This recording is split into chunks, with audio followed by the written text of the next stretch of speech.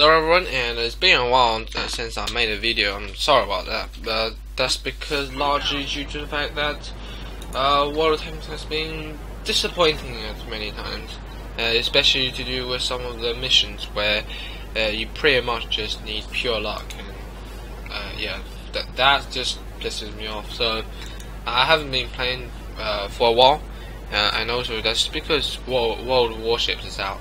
And I think World of Warships is an absolutely brilliant game. It is slow, which doesn't suit my flavor, but then some of the stuff in there just makes up for it, in my opinion. So I'm gonna bring you guys on video. I decided, so just gonna be videos I find on World of Tanks replays, and if you got anything closely to us being as good at this, then I'm sure I can show it to everyone as well on the channel. So let's begin. The back chat, oh shit, I don't know why the hell is this reticle that large for this replay. I have no idea why. So the T57 Heavy is like a slower, more closely brawling version of the MX-50B, and yeah, this thing can bounce a few shots with this weird armor profile. So 20-second reload is very good, in fact, for dishing out 4 shots with 400 damage each. So this thing can really rip apart its opponents with only 20-second reload, which makes Waffentrigger E100s really bad in terms of reloads, where that thing, okay, does way more damage, but come on, this thing reloads in 20 seconds, that thing reloads in a minute. And remember, that is pretty much the same reload as the KV2, so it's not long at all for what it does. And you can see that this thing gets heat round, which has absolutely amazing penetration, which can rip through its opponent with relative ease if you do wish to fire it. And I think there's absolutely every reason for you to use it if you're against, let's say, E100s and stuff. Yeah, and he just ammo ranks someone there. What a nice result there.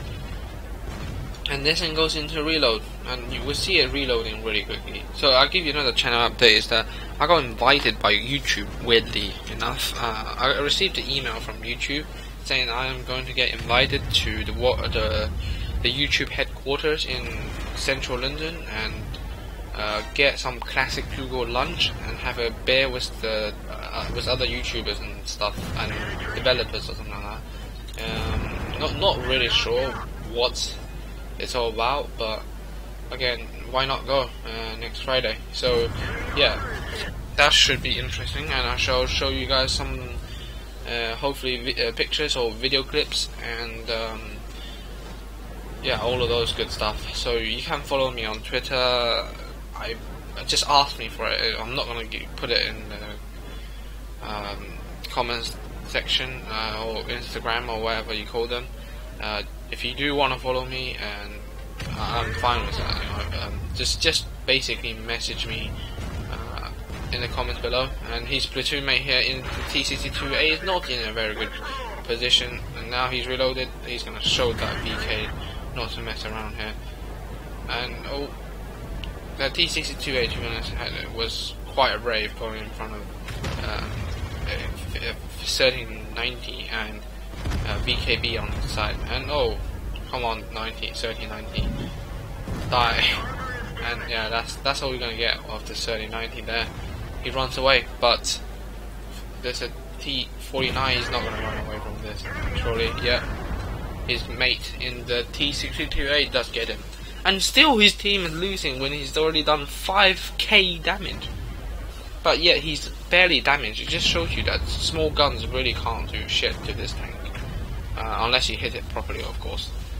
And his mate here needs to stay alive. Really, we need him alive. Now, I wouldn't have shot the KV4, to be honest. I would have waited and shot the Object 140 as they come up. I think that's a better choice, to be honest. And here, he should be able to catch us. Oh my god, just don't. Why the hell did you do this in your 140? You know, I don't get that. Like, why would you want to drive out retardedly? Like, okay, you might have a lot of health, but against 3 tanks, you're not gonna trade very well, isn't it? Especially when there's a T57 heavy. Okay, Foch. That is gonna be a problem. So the T49 was the little shitty small gun it has. No, one shot. Come on, kill him. Yeah, and there goes the kill. Now, can he make use of the last 2 rounds of his gun? Not quite. I reckon if I was him at this situation, I would have loaded load. What the hell is the Foch doing? Don't ask me what the hell why the hell the Foch would do that. Driving out sideways and getting shot in the tracks, and this is absolutely insane. 3 almost full health. At the beginning they were quite high health opponents coming up and with massive big ass guns, and are they gonna do what? Oh, he lands, I guess, a shot from the E100, which does hurt quite a bit, which ammo racks him, but he does clip the Foch. I have no idea why the Foch is playing like that. I don't understand that. But yeah, that is what you have to do to win your games, I suppose. He's on 9,500 health. HP done. And this is just going to be epic if he pulls it off. But it's going to be very hard. And oh, his friend and him does just kill that FV together. That was awesome.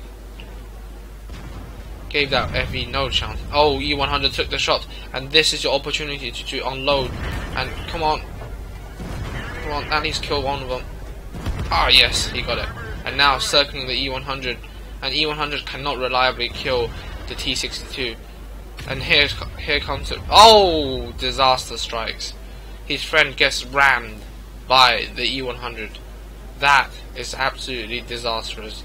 And I think his friend really might have thrown that game away. Okay, plants 1. Oh, and E100, because of the shitty accuracy and etc. of the gun, he only managed to dub him in the tracks. And there goes survival. More than 12,000 damage done, and carried this like a boss. Hopefully you enjoyed this video, and of course I'm going on holiday in the summer, so videos will be limited, but before I leave on holiday in 2 weeks time, I'm pretty sure I'll make a shit tons of video for you guys. Sorry for the recent delays here and there, but I think that will be fixed.